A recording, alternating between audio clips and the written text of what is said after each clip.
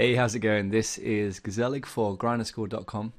Here today with episode 11 of my How to Master MTTs series. Today we're going to cover final table play. I'm going to go through today what you should do before you actually reach the final table. We're going to look at the ICM Nash calculator, and then we're going to look at how payouts can affect your opponent's play and your own. And then I'm going to give you a general guide, I guess, on how to play the various stack sizes once you reach the final table. So we'll look at the short stack, re-steal stack, average stack, and a big stack. I've included on this right-hand side an example payout. So as you can see, the top three prizes is where most of the money is. You can still make the final table and go home with just $10 much more than if you'd bubbled the final table. So we're doing our best to make as much money as possible, and we should be shooting for the highest positions that we possibly can do. And hopefully today I'll be able to show you some ways in which we can get there, some strategies for you. So before you reach the final table, once you're down to say the last 3 or 4 tables, it's really, really important that you observe all of your opponents. So open up the remaining tables. I used to just have, when we were down to the last 2 tables, I'd open up the other table. But it's really good just to really focus your game and focus your attentions on the last 4 tables if you can, last 3 or 4 tables. So get them open whilst you're observing the play at your table. See if you can pick up anything on the other tables as well. So how often your opponents are raising, what their 3-betting tendencies are, hands that they take to showdown. So the ways in which they play certain hands. I mean, if you can find hands that go to showdown, that's going to make your life easier because it gives you a better idea of how they're playing before you face them at the final table. And maybe you can spot some noticeable weaknesses, like some players even close to the final table are still choosing to limp. Maybe they're doing it with a big hand, and it'd be good to know that, but sometimes you might find them just limping because they don't really know how else to play. And also the final point then, check out their results, all your players' opponents' results, all the players left in the tournament.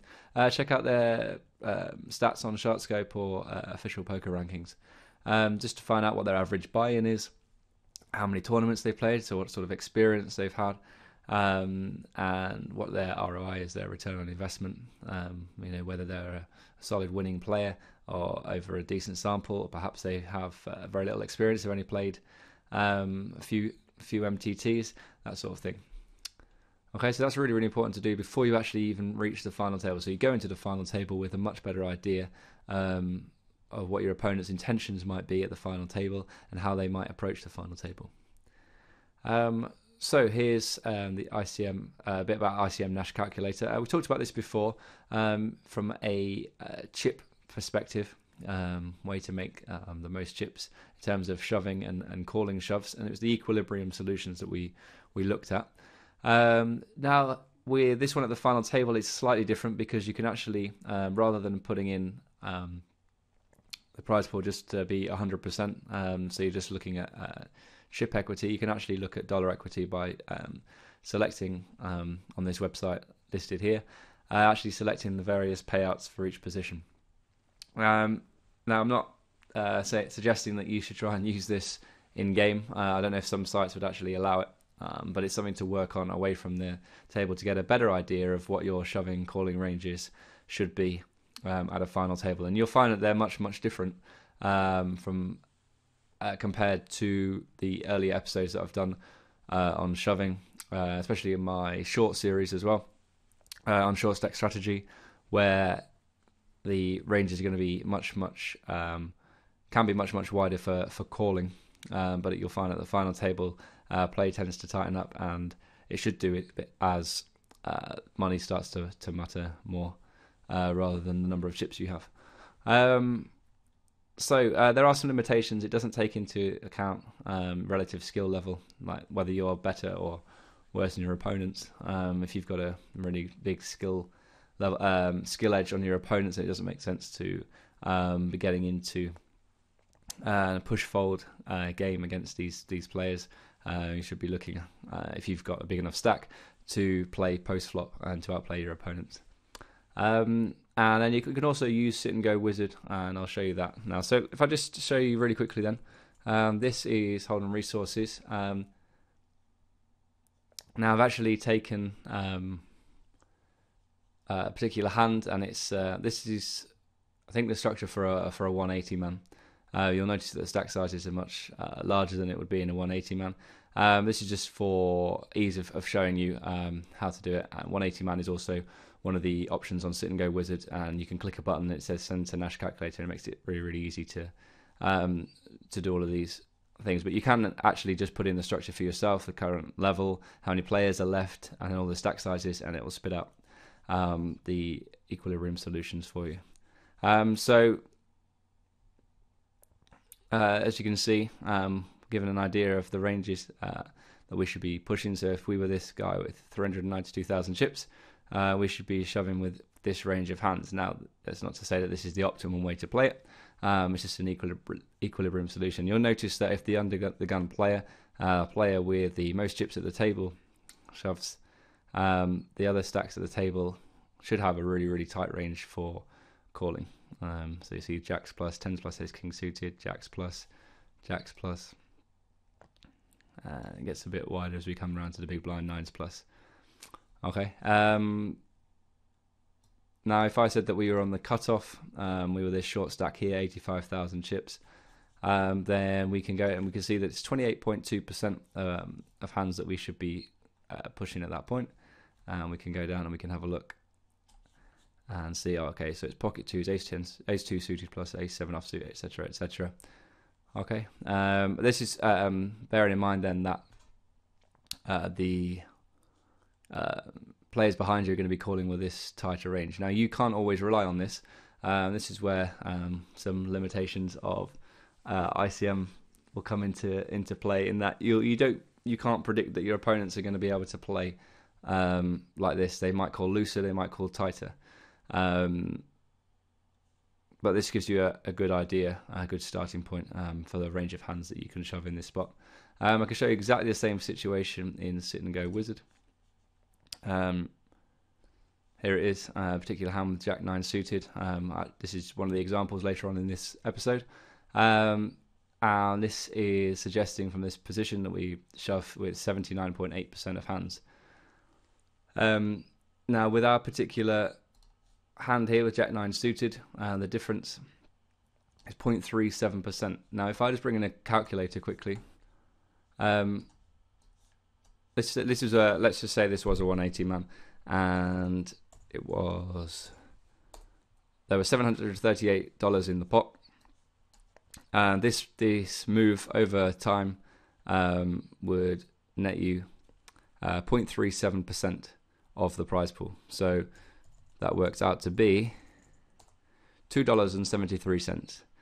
Now, you might think this is not a massive amount, but let's say, for example, you were playing a lot of turbo tournaments. You might play 100 turbo 180s in a day. This turns out to be quite, can be quite substantial for you. Okay. So that's just an idea. There's just the tools available for working out correct shoves when short stacked at the final table. I think you can, on sit and go wizard, change the structure as well. I haven't for this. I've just left it as this this standard default 180 man here. But you can change that. All right. Right, next one then. So looking at the payouts then. I think it's really important to compare the payouts to your opponent's experience and average buy-in. So if you've got a table full of experienced players and the only amount of money that's going to matter to them are maybe the top three places, then you can expect them not to be tightening up. You can be expecting them to play quite aggressively and try to move up the pay ladder by eliminating opponents, whereas the weaker, more inexperienced players might tighten up to move up the pay ladder, as the money they can win just by moving up one or two places is quite a lot compared to their bankroll and their average buy-in. If they're playing an average buy-in of $2, let's say that their bankroll is don't know, $400, say. And 7th place is $500, and 9th place is, let's say, $300. They can, you might find that they tighten up in order to make a little bit of extra money. And finally, final point there: regs are likely to adjust to this and exploit these weak tight opponents.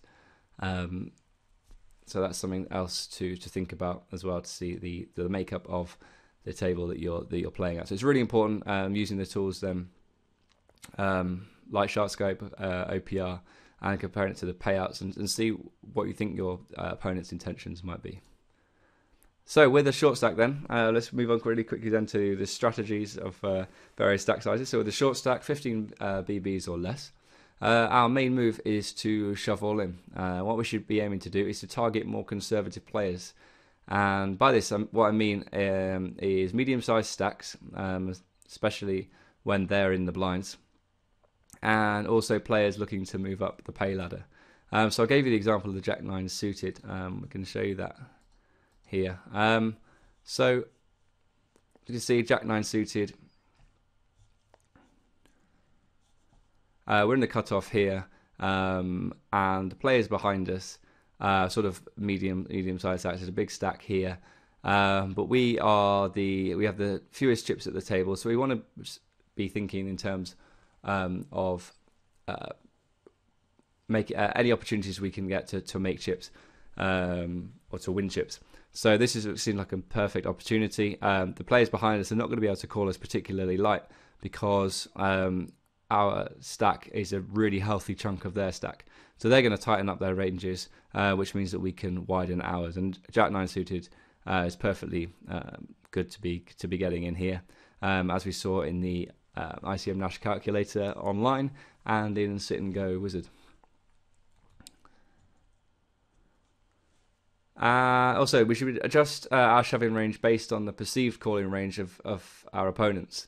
So let me just find the example here. It's Jack 10 suited. Okay, so here we are again.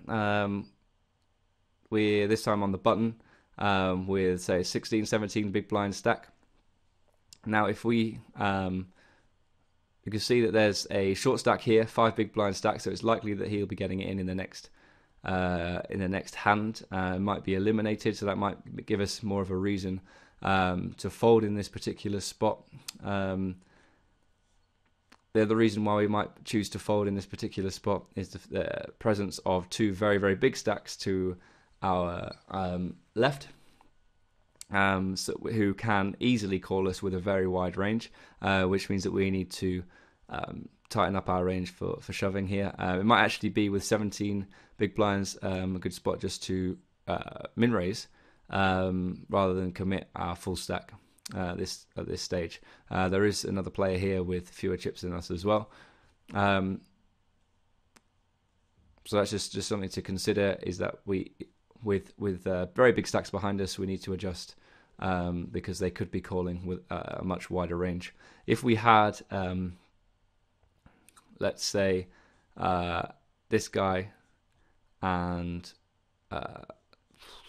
let's say these 2 players in the blinds, this would be a perfect opportunity to shovel the chips in and put pressure on, especially with the presence of a very short stack here.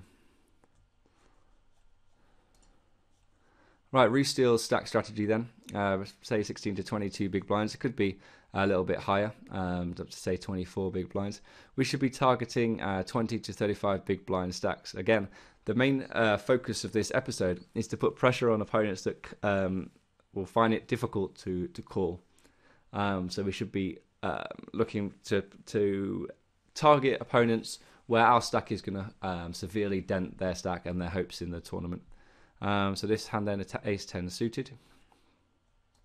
Let's see if we can find it. Okay, this particular spot, the button decides to raise here. We have less than 20 bigs, so definitely a re-steal stack. A very in this particular spot, a great hand to 3-bet shove. And if you think about it as well, 581,000 chips into his stack. is a massive chunk. If he calls and loses, then he's going to be down to about 7 big blinds. So it's a really good spot for us to pick up those chips, especially if we feel that this player is genuinely stealing. And that brings us on to my next point. We should aim to re-steal versus stealers.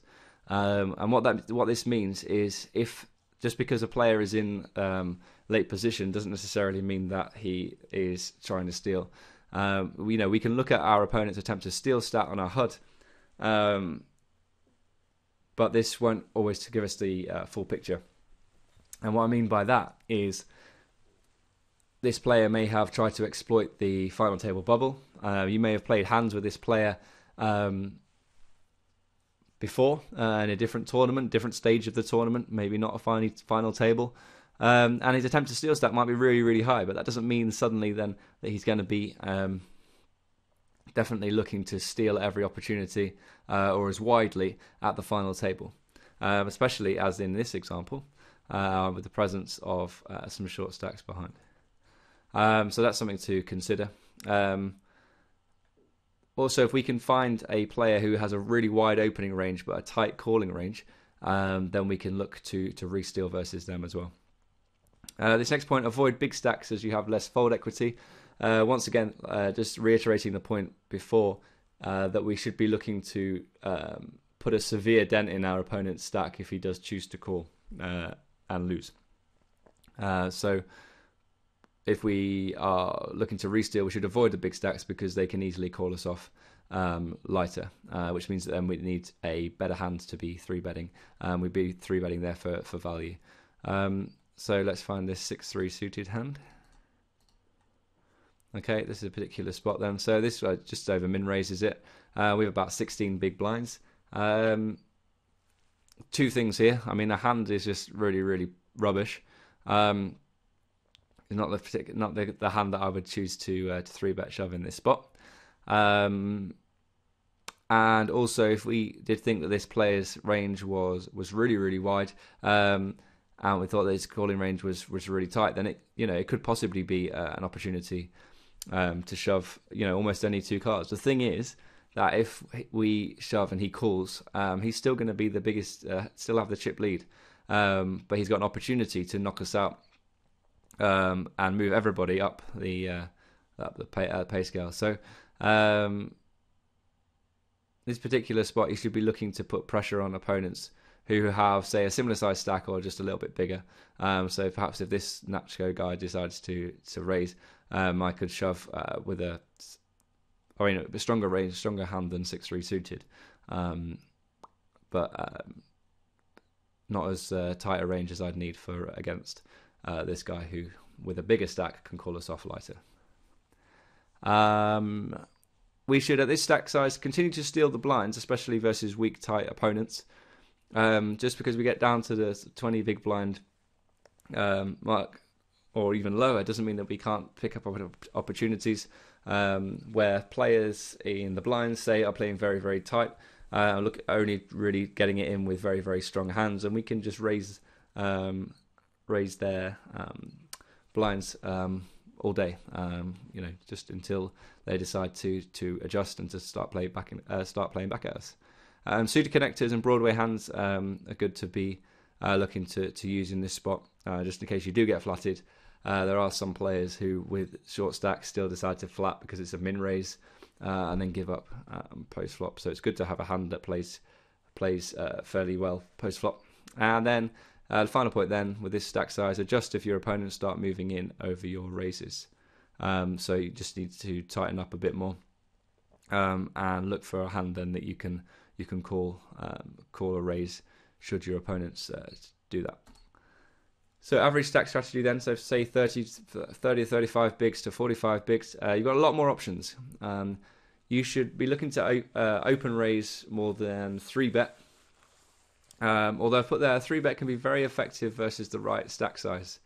So let's have a look. I've got another example then, ace-5 suited. Here we go. So this particular final table, we're sitting at the moment comfortably third in chips, and there are some shorter stacks here. and this player is just one below us. And so he decides to raise, and I think this is a good spot to 3-bet light, because it puts him in a spot where he has to commit his whole stack on a 4-bet. He could flat out of position, and we get to play the pot in position, which is great for us.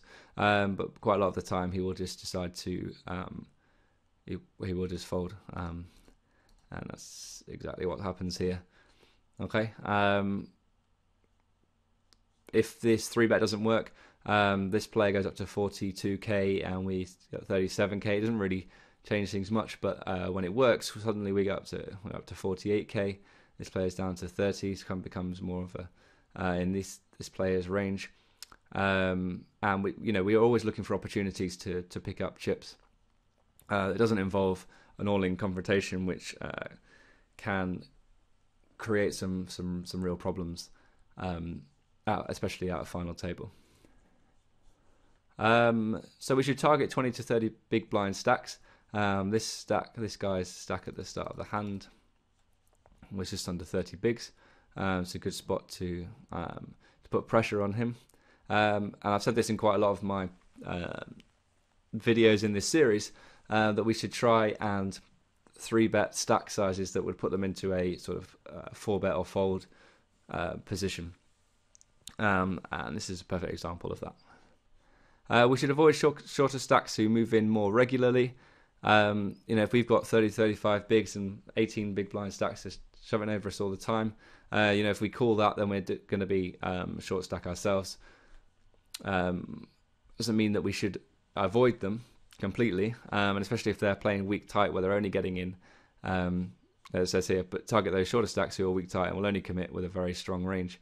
You can just raise fold versus those stacks all day and just continue to steal their blinds.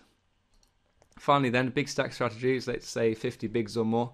You've got even more options than before. I guess this is why it pays to be aggressive before the final table, because you've got more options. You can take a hit or two without being eliminated at the final table. But hopefully I've given you some ideas of strategies for each of the stack sizes. But with a big stack, you sometimes be able to completely dominate the final table, as you have a stack that can bust most players. If you're completely running over the table, you can avoid marginal plus chippy V spots like all-in confrontations, flips, because you're having no trouble picking up chips. Why would you suddenly risk the majority of your stack on a coin flip? Especially at a final table, that doesn't really make sense. So here's an example then, ace queen suited. So we are second in chips at this table. This player over here has the most chips. But the button decides to open in this spot, and he is currently fourth in chips. There are some shorter stacks here as well. So what we would try to do here is to generally 3-bet and put pressure on this player with the presence of these shorter stacks. The thing is that if we know that this player is capable, he could be capable of 4-betting a wider range. And by 3-betting, we open ourselves up to be 4-bet. So let's just give this example where we do 3-bet, and suddenly he decides to 4-bet all in. And up here we can see, we only need 42.1% equity. If we believe that this player is fairly competent, we can give him a range. Let's say like this. And we say, we've got 45% equity here. We only need 42.1% equity to break even in terms of chips. But let's just have a look at this for a minute. Let's say 54% of the time, our stack goes down to about 100k. And suddenly we're one of the short stacks. Now, I feel at this point, if we knew this player was capable of 4-betting, we almost just essentially turned our ace queen suited into a bluff. And in order to keep in all of the ace and queen hands that we completely dominate, just flatting pre-flop here would be a much better bet. Okay, so it's something to consider. Just because we think we're getting the right odds against the range of hands this player might choose to 4-bet doesn't mean that we have to take it, especially if we're sitting comfortably. We're comfortably second here. We've found it easy at this stage. Let's say, for example, we've been 3-betting this guy to our right quite a lot. Then we don't necessarily need to take marginal spots like this. If we're really struggling to pick up chips, we know this player is very, very aggressive, then this could be a spot to call it off. We're still in the tournament. We're not having to risk our tournament life at this point. And we'll still be, what would it be? Sixth in chips? No, fifth. So, so we're not completely out of it. But yeah, just something to consider. If you're running over the table, picking up chips all the time, then you don't necessarily have to take marginal flip situations, which this definitely is. I mean, that's definitely a flip situation there. Okay. We should 3-bet light versus other aggressive big stacks. So if they're opening a lot and recognizing the weak players at the table, we need to put pressure on them. Now with a big stack, generally you should avoid clashing with other big stacks. But if you want, there are always going to be opportunities that present themselves for you to pick up chips. And it's important that you seize on these opportunities. You may have to adjust if your opponents start 4-betting you, especially like the example I've just given you. Maybe it's a better option to just flat rather than have to put yourself in a spot where you have to call off in a coin flip situation. So here's the example then, 9-8 suited. Let's see if we can find it. Okay, here we are. So we're the chip leader at this particular table. Definitely, I think I would look to just min raise to steal these blinds if it folded round to me.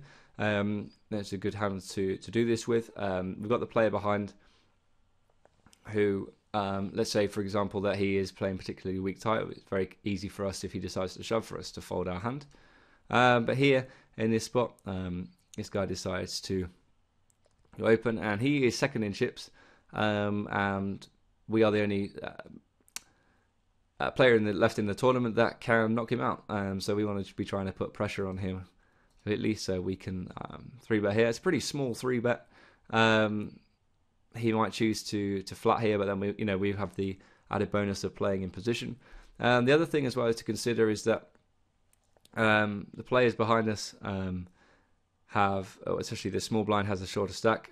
So our 3-bet actually looks quite strong because we're definitely going to be getting the odds to call the small blind if he decides to 4-bet here. So it will look much stronger to the original raiser if we 3-bet here because, as I said, we're going to be getting the good odds to do it. Sometimes when you do this, unfortunately, the small blind wakes up with a hand and decides to get it in. That's why it can be quite good to do this in a particular spot with a suited connector. We're only really hating things here if we're up against a higher pair than the 9, but against ace, unpaired hands we're doing fairly well. And we actually only in this spot only need 28%, and we have an opportunity here to eliminate an opponent.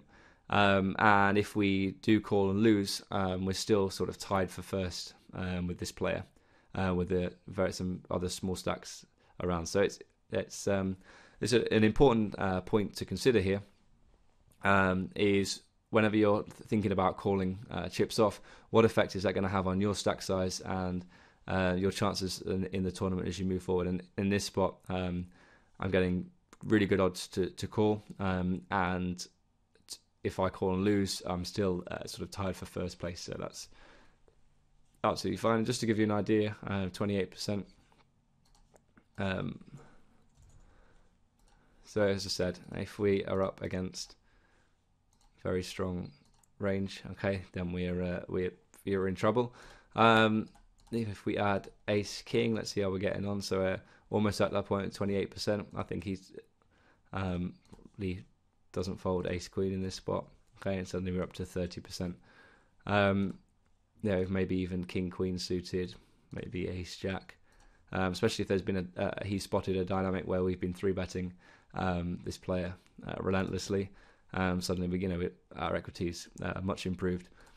But as I said, even if we call and lose here, we still do fairly well in the tournament. Also, this might affect how we play against this player if this hand shows down, because he'll see that we're 3-betting suited connector, and he might choose to change the way he's playing against us as well. So we may have to tighten up our hands for 3-betting, but we have greater chance here when we do pick up a hand of getting him to spaz out, especially if he's seen us 3-bet with a marginal hand here. We can.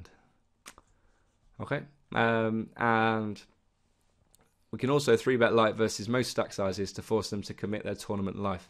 This is really, really important. So we've got a hand here, king jack suited. So here there's four players left. We're comfortable chip lead. This player he's second in chips, decides to open. In this particular spot, I could shove and put maximum pressure on, especially with the players here. We've got a 16 big blind stack and a 10 big blind stack. But the other option to consider is just to 3-bet small. I recognise that if this player now decides to 4-bet shove, we're going to be getting pretty good odds to call it off, which is why some handle like king jack suited might be better, just to shove all our chips in to take away that play from this player. But if we think this player is playing fairly straightforward, then a small 3-bet here can look much stronger to this player, and he may well fold more hands in this spot.